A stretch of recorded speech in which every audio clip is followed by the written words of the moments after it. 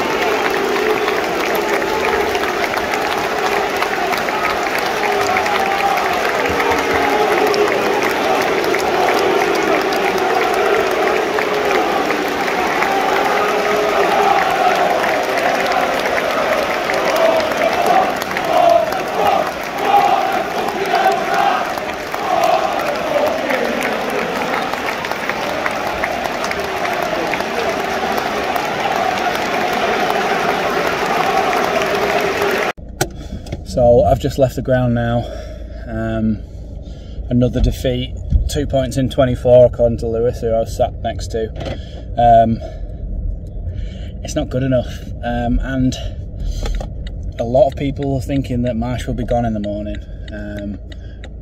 but I just don't know with this board. They stuck with Bielsa for a long time, and I had a lot of credit in the bank from what he'd done for us in the past, but I just don't know whether Marsh has got that credit. I don't think he is. Obviously he did manage to keep us up, but it's a really, really disappointing result, especially when we started the game quite brightly. When Bamford came on, we did quite well, but overall it's just not good enough.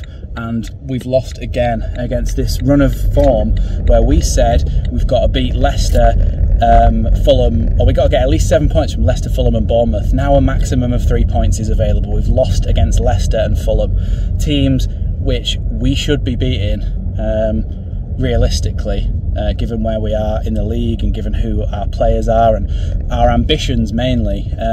So it's not good enough again, and this time I think Marsh started Greenwood, which was a questionable decision. Greenwood did okay. He didn't do anything that was particularly horrendous, but he didn't do anything that was particularly fantastic either. Somerville did a lot better when he came on and obviously got his goal. So it's a really difficult one because we scored 2 goals, which we've been struggling to do, but we conceded 3, and the way that we played in defence wasn't good enough.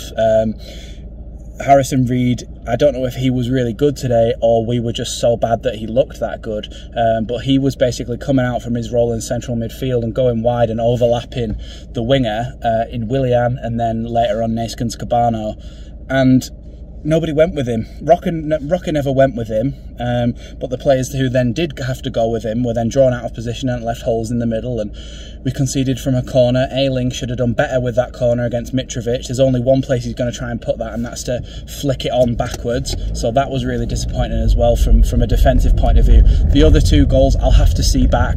One of them I know was an issue where I think it just bounced all the way through past Meslier, and so again it looks like it was mistakes at the back that have killed us today. So it's a bit of a mixture. We didn't seem like we were creating enough, and we definitely didn't seem like we were taking those chances when Bamford was in attacking positions, when Aronson was in attacking positions. I just urge Aronson to shoot. That one where he was cutting across the box, then he just played it off to Harrison, who hit a really tame shot into the gloves of Leno. Aronson should have just had a hit there. Just be a bit more confident in himself, because he's class, and I know that he's got that ability and he's got that skill. He's taken it past a couple of players, and if he just sets himself up and has a shot, there's every chance it could go in the back of the net. So that was really disappointing for me. We do seem like we're still trying to walk it in a little bit.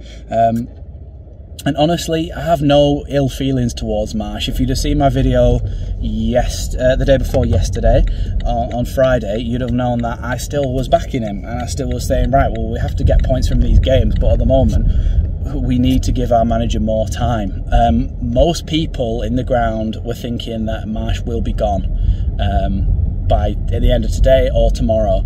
I'm not 100% convinced of that. I think he may actually stay around for a little bit longer, maybe after the Bournemouth game, to see if he can get anything out of Liverpool, which is unlikely, and then anything out of the Bournemouth game. So I'm worried for his job. Most people want him to go. The other thing that I said was, well, if he does go, who is going to replace him? Who is ready-made going to come in and replace him, and has to play sort of an almost a similar system in just terms of the actual formation, because we've got these two holding midfielders that we've bought. We've got three attacking midfielders that we've got. So you kind of need to... I mean, our attacking midfielders, Harrison can play as a left winger, Sinistera can play as a right winger or a left winger, and then Aronson through the middle. So you have got a little bit of leeway in there, in that you can play with wingers if you wanted to, and a lot of people are calling out for us to have more width, calling out for us to have wingers.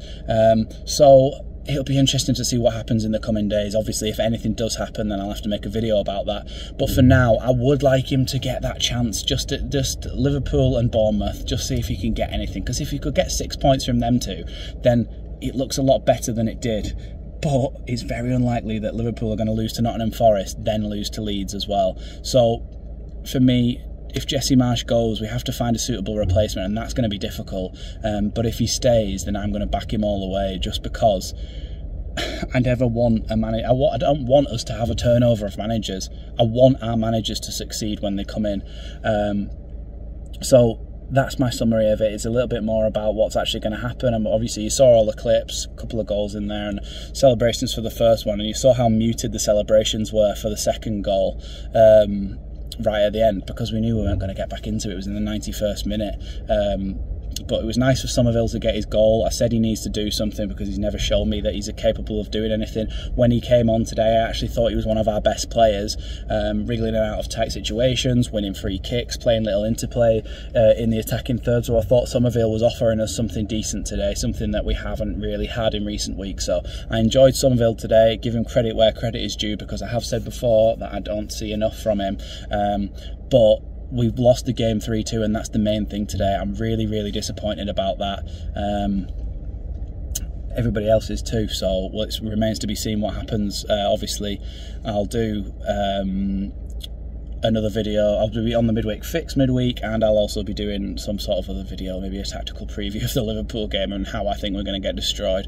But also wait and see if there's anything to do with Marsh. So thanks for watching this one, and I'll see you next time on Leeds Lately.